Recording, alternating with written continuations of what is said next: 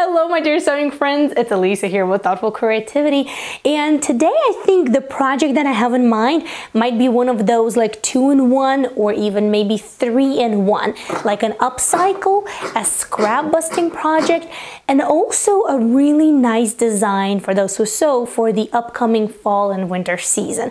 All of that being said, of course it still has to come to fruition from my head into the actual physical project, but let me tell you a bit of how it all started so that way you get a bit of a better understanding what is going on. Last week I was working on a really big video. I had 7 different DIYs in it, and I had my paints out, my ice dye, my grid in a big tub, and paintbrushes and just things here and there. So after the project was done, the video was done, I was just tidying up and making sure that I'm preparing my workspace for the next project. And in the process I thought, well, let me just also tidy up the bin for my remnants. And as I was going through it, I actually came upon a project idea that I did put aside midsummer just because this was more of like a sweater weather idea for fall season. So right now is just like the perfect time for it. And I thought, oh well, this is great. let's do it. You know, that moment when just inspiration comes upon you and you maybe you felt a little bit tired, maybe you felt a little bit maybe not in the mood, but once you see that whatever it is in front of you that kind of sparks you up, you're like, oh, that's the thing, let's go with it. So that's how I feel about it right now. And these are 2 scarves that were actually from my mom. I think I originally had only one and she had one because she made them, and then somehow I ended up with 2. Either way, I actually did wear them back in the day. I had like a black and white dress that went really well with this scarf, but nowadays here where we live in US, it's sort of like it's not really a weather for scarves, which I used to wear back in Europe a lot, but here not so much. So I'm thinking I have these remnants from a cardigan that I did a couple of years ago. By the way, there's a tutorial for it on the channel, and I absolutely love this cardigan. It's really comfortable. It's definitely a keeper. So I have this beautiful fabric and I have these beautiful scarves, and I just see this really interesting sweater design in my mind where the body is made from this beige knit and the sleeves are done from these scarves.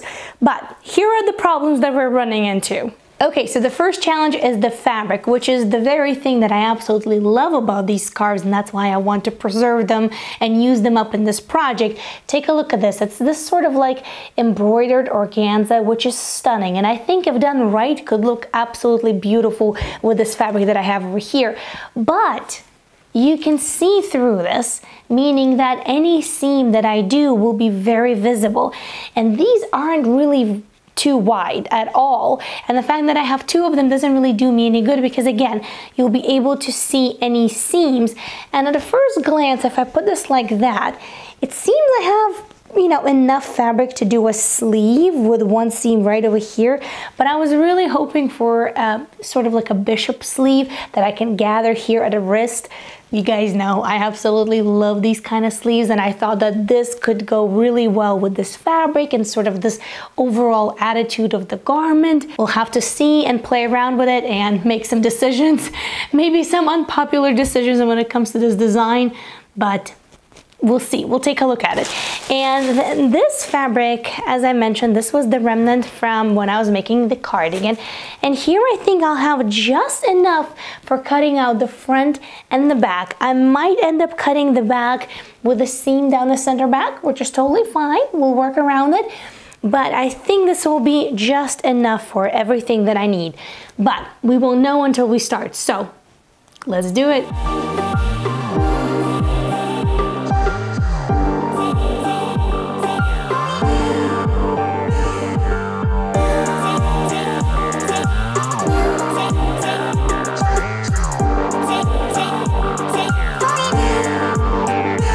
So I did try my luck. I took the sleeve from the previous project that I did, if you remember, that romantic fall inspired bishop sleeve blouse with the tie from Cotton Voile.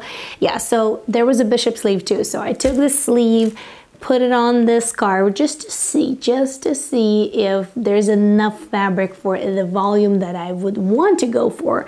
And yeah, There's no way that the sleeve is gonna fit in the width of the scarf, so we'll have to think about it.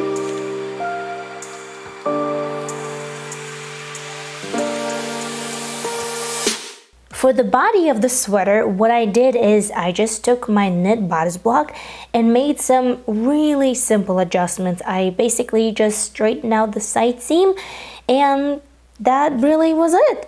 But that wasn't the challenge. The challenge was that even if I did cut the pattern pieces flat out of the knit fabric that I have, they still did not fit lengthwise. So the pattern itself was a little bit too long, and I really contemplated over it for quite some time, and then I just decided, you know what, let's just see if I can just do a wider band on the bottom of the sweater and therefore reduce the length of the pattern. And that's exactly what I did, and ta-da! I was actually able to cut the front and the back on the fold, so no center back seam, which is always nice. Now, about the sleeve, well, the sleeve is a different story. What am I doing? What am I doing? What am I doing? What am I doing? Okay. The only option that I had was to do just a straight sleeve with a wide hem at the wrist, so that way I can gather it up in a cuff, and that's exactly what I did. And here, I realized I also forgot to mention that I'm working with two completely different fabrics. Knit, the beige one, it stretches, and the lace doesn't stretch at all. You know, I've made this observation that a lot of times you can divide projects in two different groups. One group is where you don't have any difficulty with the fabric or with the material that you're working with, but the whole sort of like trick is in the actual design and the construction of the garment.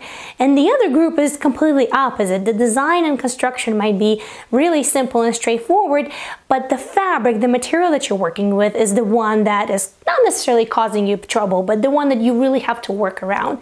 And I guess there's the third group where both of these come together, and then you're sort of with a pickle, because not only you have to figure out the construction, but you also have to figure out the material that you're working with and how it is all going to come together. So here, I'm not necessarily sure which one it is. I truly hope that it's just the material that I'm working with, so that way I can figure out how to do the sleeve, and hopefully it's not gonna cause any other ripples in this whole project. All right, so the shoulder seams and side seams are done.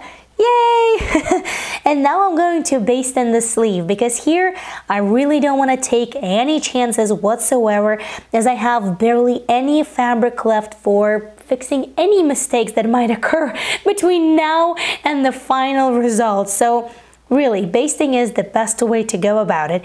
And once I did baste in the sleeve, here I realized that, oh, it is actually pulling on the unfinished neckline, and with that, because I really can't judge the fit if one piece is pulling on the other because it's unfinished, well, here goes basting in the neckline.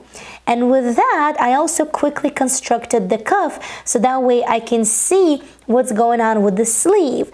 But with that being said, I actually could not cut the cuffs before I cut the bottom band, purely because of the small amount of fabric that I had left. So I really had to think very strategically of when and how and where to cut what. It's the last stage of the project. It's that make or break moment when you're like, okay, it's either gonna all come together or it's going to be a complete waste of time, and then none of this is gonna come together. So I finished all of the seams on a sweater knit with a serger, but when it comes to lace, it's a little bit more complex than that, because lace can be so very different. Some very gentle, some a little sturdier, and you can also have a variety of different techniques how to finish that seam on the lace, so that way it's super invisible. You can place one on top of another, finish it by hand, do a flat seam, and a lot of different things. This one though is on a sturdier side, and I was also working with a limited amount of width of the fabric, so piecing it together flat really wasn't an option. And when I did play around with finishing techniques, as a last resort, I was like, you know what, let me just go ahead and serge it and see how it actually looks. And you know what, surprisingly, it looked fine. And then of course I finished it with a straight stitch and with a serger. And after that I thought, okay, well maybe I should do a bound seam, so to bind it with a bias tape. And it actually drew more attention to the seam than just a straight stitch and a serger. So I know a lot of people are going to give me a side eye for finishing lace on a serger and a sewing machine, but hey, it works and it looks good. Okay, neckline check, sleeve check. I gotta remove this basting over here. Cuffs, check. Bottom band, check. And by the way, for all of these techniques, I have separate tutorials on the channel. So if you want to check them out, definitely go to my channel, take a look through the videos, and you will see everything that you need to create something beautiful for yourself. Are you ready to see it? I'm ready to see it. I'm ready to be done with it. So let me put this on and let me do 360 for you, and let's take a look at the final result.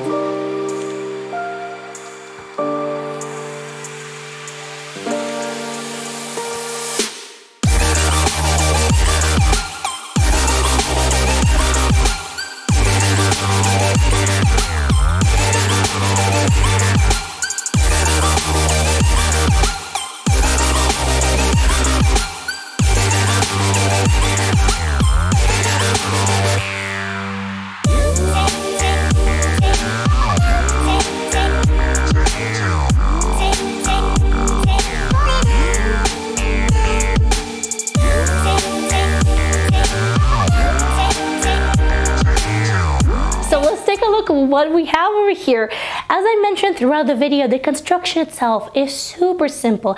Dare I say even basic. So we have the front, we have the back, we have the neckband, we have the sleeve, which pretty much goes straight from the armhole down to the wrist.